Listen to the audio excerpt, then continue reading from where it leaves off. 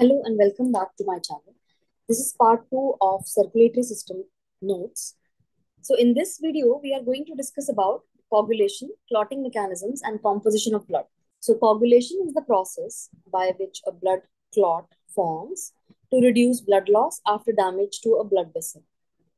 So whenever a blood vessel is damaged, a clot is formed and this process is called coagulation. This happens with the help of clotting factors. There are some components which are present inside as clotting factors, which are present in inactive form. For example, prothrombin. Prothrombin converts to thrombin during this process, and this thrombin then acts on fibrinogen, which is the inactive form of fibrin, and then fibrinogen converts to fibrin, and the blood clot is formed. So whenever the lining of a blood vessel breaks and endothelial cells are damaged, they reveal collagen proteins from the extracellular matrix. Thromboxane causes platelets to swell, grow filaments, and start clumping together. The platelets release chemicals known as clotting factors to begin the chemical cascade process. Cascade means this type of process where when clotting factors get activated, they activate thrombin, thrombin activates fibrin, and then fibrin causes blood clotting. This is called a cascade, where steps happen one after another, or they're linked steps. So the first step is damaged blood vessel.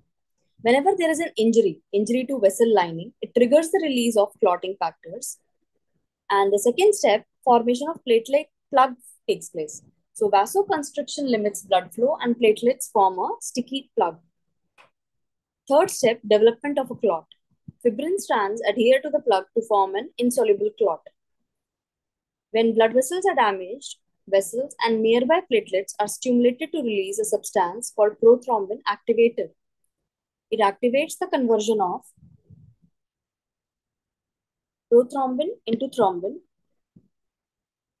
and thrombin facilitates the conversion of a soluble fibrinogen into insoluble fibers or threads of the protein fiber. Next is composition of blood.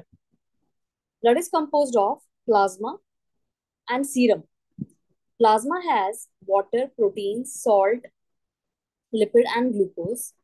Also, it has RBCs and WBCs plus platelets.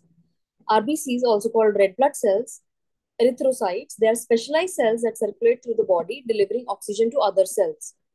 Now let's see how blood cells are formed.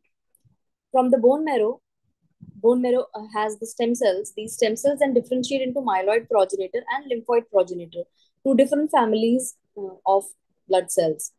Myeloid progenitor give birth to platelets, RBCs, monocytes, neutrophils, and basophils, whereas lymphoid progenitor give birth to NK cells, T cells, and B cells.